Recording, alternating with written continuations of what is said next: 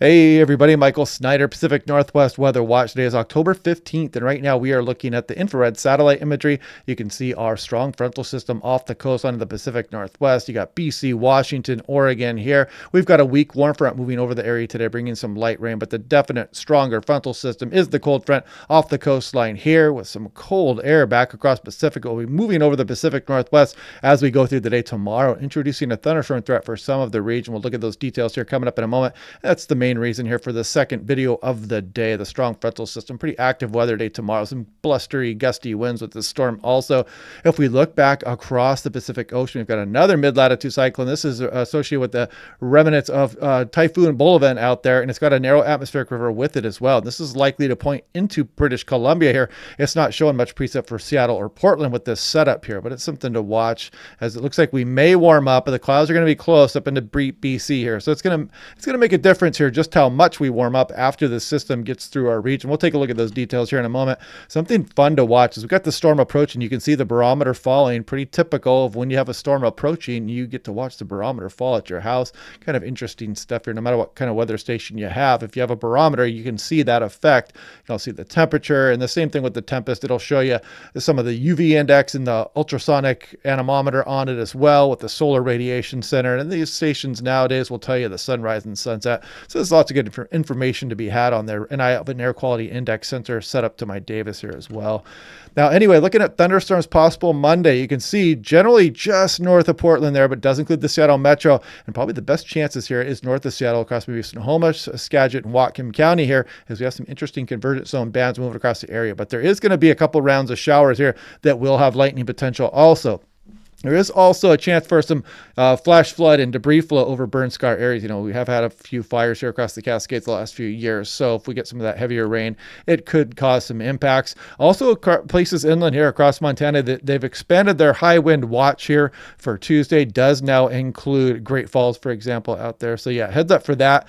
Across the Rocky Mountains, Idaho Panhandle, Southwest Montana, some of Wyoming, British Columbia. The storm is going to make itself felt here as it moves across the area, and this is Spokane National Weather Service. You got rainy and breezy, and you've got some chance of thunderstorms here, even for eastern Washington as well. And then we're going to be unseasonably mild as we go through this week, coming up towards the end of the week, before additional systems come knocking on our door towards the end of next weekend. And this is that wildfire burn scar area. It's a flood risk, you know, before the fire, after, and then you've got to get this ash and burnt topsoil on the top, and it kind of lets water run right off of that, and some of that ash can actually form some debris flow and whatnot here as well. So yeah, heads up for that. It can shed that water quickly, and also can have debris flow associated with it. So watch out if you're around burn scar areas across some of the mountainous areas. Now, this is looking at composite reflectivity. This is the NAM 3KM. This was as of 18Z, which was about 11 a.m. when this model was running. You can see that weak warmth that went over the region today and then bringing some light rain. And then you can see this frontal system roll through as we go to tomorrow morning. It's a fairly progressive front here, so it's going to bring some moderate rain with it, but it's not going to hang out too long. But then you can see the shower activity really pick up in the wake of it. So colder air aloft starts to move in to mainly western Washington, north of Portland, but still some interesting cells out there. Could have lightning potential with them. And look at this convergence zone up into southwest BC across Bellingham down towards the San Juans, maybe even clipping Whidbey Island. Some stronger storms moving across maybe Tacoma, off into the foothills here. So heads up for some of these storms we go through tomorrow afternoon. And you can see that activity start to push off, but you'll notice it leaves this trailing convergence zone across Summit, Skagit, and Snohomish County there, and that could trail off into the Cascades overnight on in through Monday night into early Tuesday morning before this next atmospheric river starts to get in here towards BC. And it looks like it's going to be pointing kind of at Vancouver Island here and clipping Washington maybe a little bit coming up here. We'll actually look at some of the global models here in a moment, get a clearer picture on that. But this is like at the NAM 3KM, 850 millibar winds. This is 5,000 feet. If I put this into motion, you can clearly see as we go through tonight and into tomorrow morning, this is that frontal system pushing its way through western Washington, Oregon, BC here. Then we get that wind shift, and look at some of these winds here converging, showing some strong areas of convergence there and pretty cold air aloft. We're going to destabilize things, and that's what's going to bring that thunderstorm threat. You can kind of see that push down across the area, and this convergence on may sag even a little bit further south across some of Snohomish County, especially off into the foothills and the Cascade Mountains as we go through Monday night into Tuesday, very early Tuesday morning. Here's total precipitation in inches on the NAM 3KM. This is representing the warm front today, this initial shot of precipitation there. Now you can see the cold front approaching as we go through tomorrow morning. Look at some of the Olympics in the Vancouver Island area, Southwest BC, higher terrain, some of the coastal range of Oregon, all the way down towards Northern California. Going to be picking up some pretty good amounts here. You could get 1.5+ inches in some localized areas. In some places in the Olympics could even get 3 to 4 inches of rain. Pretty isolated, but it could cause some minor flooding issues. And then as we scroll through the afternoon, check out some of these showers moving through here. You can see some of these bringing streaks of heavier rain with them across some of the Puget Sound area, and especially up towards the northwest interior, maybe including the San Juans, Bellingham, and whatnot, the foothills, the Cascades as well, going to be kind of targeted with some of these heavier showers. You can see some bigger amounts showing up across some of the higher terrain here, even in excess of 2 inches is possible. Now, looking at the HRRR, this is the high resolution model, the 3KM. And you can see that warm front associated with that rain today. Here goes our next frontal system tomorrow. And again, it is fairly progressive. So by the time it gets towards early afternoon, that will push through. We get a tiny bit of a break there. And then some of these stronger showers come rolling through. I mean, look at these, some across Whidbey Island, the San Juans up towards Bellingham and Southwest BC, and approaching the coastline again through the afternoon hours. Another round of storms moving through here. Could be some lightning potential associated with those as this pushes across the area. And then once we get on into Wednesday, though, we're going to start to warm up a little bit here, and I'll show you that in a few minutes. This is looking at that thunderstorm potential here just north of Portland, and you can kind of see Seattle right there. Doesn't really include Spokane, but you can't rule out a lightning strike there, maybe down towards Spokane as well, including northeast Washington. And of course, this would include British Columbia tomorrow also. Now, this is the UW model. This is looking a little bit wider view of things here. And you can see tomorrow, this is convective available potential energy. So it's the instability in the atmosphere. So that frontal system will roll in tomorrow morning. Then you can see this colder air aloft move over the region. And you can see some pretty good areas of Cape across from the southwest BC, northwest interior, all the way down towards Portland here on the UW model. So yeah, that's what's going to bring that thunderstorm activity potentially tomorrow. Now, looking at the 1.33 kilometer, this is super high resolution here. The highest resolution model we have really to cover things around the Pacific Northwest here. This is that warm front moving up over the area today. So we're pretty much done with that and wrapping it up across a lot of the Seattle metro. And as it moves off into southwest BC, not the big precipitation maker.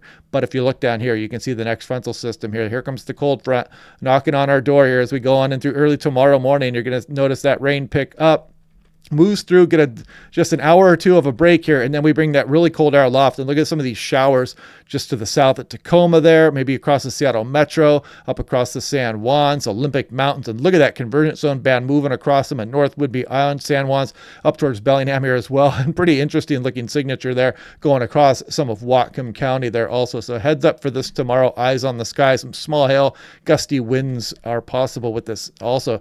And this is something notable too. You can see on the UW model, this convergence zone really sags almost as far south to Everett here, but brings some pretty heavier rain across some of Snohomish County up to the foothills and the Cascades as we go on in through late tomorrow night into early Tuesday morning. And that's still going like Tuesday morning, almost sagging down towards King County and some of Snohomish, not Snohomish, Snoqualmie Pass there as we go on in through Tuesday morning. I'm taking a look at what's causing this here. This is 700 millibars, where it's giving you a nice visual representation of what's going on above us here in the atmosphere. And there's that very cold air aloft out over the Pacific Ocean here. And the warm front moves up over the area here. Then you can see that colder air move over us tomorrow afternoon. That's bringing that thunderstorm chance there. So kind of a nice visual diagram of what's going on at 10,000 feet here. And then we bring the next atmospheric river into the area, probably mainly targeting Vancouver Island.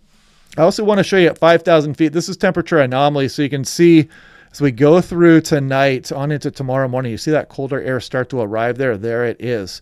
And that's kind of a brief shot, though. Once that gets out of here, we are going to start warming up. Another atmospheric river again, like I've been mentioning. But you can see things getting pretty toasty here aloft as we go through the mid and later portion next week. We might have a couple nice days coming up here for some of the area. You're going to have to watch this over the next couple of days as well, because that atmospheric river and that cloud shield is going to be pretty close just off to the north of Washington here as well. And so BC is going to get some clouds out of that system. But now looking at some of the global model stuff here, here's the European 18Z 6-hour precipitation Warm front moves over the region. Here goes our next cold front here across the area, brings some moderate rain with it. And of course, the associated showers with that cold air aloft after that. But then you can see this narrow atmospheric river targeting western BC, bringing some impressive amounts to Vancouver Island. But you can see it's not bringing much for Seattle or Portland, just skimming there. And that kind of goes on for a while. This is all the way through Wednesday night. And that's about where the European, the 18Z, is about to stop running. Let me just update that because I think it's running as we speak. There it goes. And you can continue to see that moisture just being streamed into British Columbia and really kind of missing Seattle and Portland here. But where will that cloud shield set up? How much will that play? How much havoc will that play in our temperatures? I mean, if you got clouds around, of course, you're going to knock down the temps a few degrees. Now, this is looking at the GFS, the 18Z run here. This is 500 millibars, 18,000 feet. Here goes Monday's system there. And then you take a look at this and you're like, oh, we got a ridge over here. We're going to have nice weather across the area, but not so fast because as we saw, you're going to have this atmospheric river embedded there also. Just because there's a ridge around, there's also this tight gradient, this trough out here. This is going to be spreading some of that moisture back up over the Pacific Northwest. How far south will that sag here? Right now, it looks like it's going to stay north of Washington. Now let's take a look at a couple of the temperatures here coming up. So this is 6 hour, 2 meter max temperature. This would be for today. And as we go through the day tomorrow, of course, we're going to have the frontal system and pretty chilly air aloft. Then we go into Tuesday, and you can see things cool down a bit here for western Washington especially. But by the time we get to Wednesday, look at that, maybe 70 for Seattle. Looking at some 70s for the Willamette Valley here as well. But you're going to have that atmospheric river moving across some of Vancouver Island. So it's going to be a kind of a different world between like western Oregon and Vancouver Island on the day Wednesday. Go on in through Thursday, and you can still see pretty warm. Even Southwest BC starting to get in the act here. But look at some of the Willamette Valley all the way up to the mid and upper 70s here as we go on into the day Thursday. Friday, another fairly nice day here as well. Look at some of the Willamette Valley into the mid 70s here. Then we go into Saturday. Notice things start to cool down again, and we start to get some chillier systems potentially coming down as we go through next weekend. Also, look at that. By the time we get towards next Monday, things really cooling down across some of British Columbia and some of the higher terrain of Washington. And we'll be talking about a little bit of snowfall for the higher terrain if we time this thing, or if we place this trough over us, I should say, in a pretty nice trajectory. We could get some upper elevation snowfall. No promises just yet, kind of just dreaming about fantasy land and some snow in the higher terrain there. This is looking at daily 2 meter max temperature. This would be for tomorrow, and we're going to have the system over the top of us here, probably some lower 60s for the Seattle area. And then we go to Tuesday. Look at Wednesday. I mean, you're going to be getting some 70s across western Washington, western Oregon. Thursday, another very nice warm day here across much of the region. And then Friday, but look at Saturday, Sunday. Check it out. Pattern change again here coming as we go through next weekend, and things getting a little bit chilly looking here as we go into Monday, October 23rd. And even look at Tuesday, even a little bit chillier. Look at some of the high temperatures here across some of the higher terrain of the Cascades, only into the 30s. So something to watch here as we move on towards next week. This is looking at Tillamook here coming up. You can see our frontal system. Then we get that couple day break showing up, and then maybe the return to some active weather here as we go on into next week. Something similar there for Hoquiam. And here's 8 to 14 days. So this would be after that nice weather. You can kind of see the little bit of a trend here to some below normal conditions as we go through the end of October. And this is the 8 to 14 day precipitation outlook as we go through October 29th as well. A lot of the west, in fact, a lot of the lower 48, except for the east coast, kind of an above average signal there.